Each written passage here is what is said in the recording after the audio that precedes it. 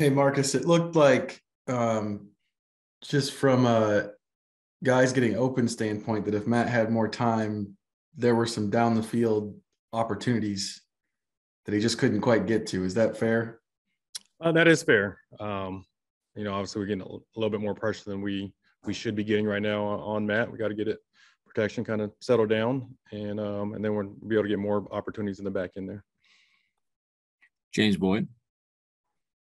Marcus, I know you all have been confident in this receiving group and the tight end group, but what does it do for the confidence of your rookies when they're able to have that moment where it mattered the most and they came through?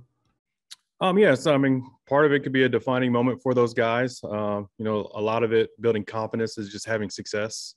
And so when they go out there and then have that success, then it just, it bleeds confidence in themselves and it kind of springs them forward. So we're hoping we get that both out of our two young guys in Jelani and Alec, who, made some big plays in the game. And, hopefully we get some more production out of that. And, we're looking forward to that. It'll definitely help our offense. JJ? Marcus, watching the tape, it looked like there were quite a few successful blitz pickups in the game on Sunday. Are there things that you can build on just in terms of that going forward? Well, definitely. I mean, that's in everything, and what we've got to be is more consistent. We did pick up some pressures, got in the right call, picked them up nice and clean, and completed a pass. But too many times where we're not picking it up, and what you're looking for, as offense and production is consistency, and we got to be better there.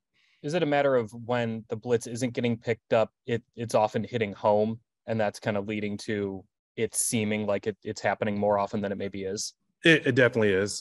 Miscommunication on who's picking up who, and I mean that's something that we are. We went through those plays, getting it corrected. We're cleaning it up.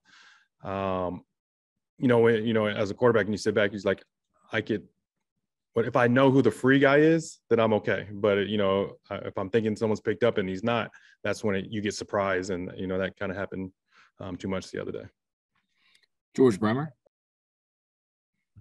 Marcus, how concerned are you about the fumbles right now from Matt Ryan, and how much of that is sort of a byproduct of the miscommunication issues up front? It's a little bit of both, but definitely concerning. We stress it all the time. Ball security is not, number one. We gotta possess the ball. And he's continued working on it. He just got to do a better job when he gets out the pocket of, keeping two hands on the ball. And then some of it's added to just the amount of pressure that he's getting as well. So it's a collective group fix there. So everybody's got to do their part in getting us better. Well, last one here, James Boyd. Marcus, for the offensive line, is the main issue communication, or what do you view as the biggest issues going on right now? With the line, I would say that's the main issue right now is just communication, being on the same page. Everybody, quarterback, O-line, running back, just being all on the same page, and getting that cleaned up. And so that pre-snap, they know exactly where JT needs to know where his eyes need to be. Matt needs to know where his eyes need to be. And so just getting that communication fix is what we're stressing right now.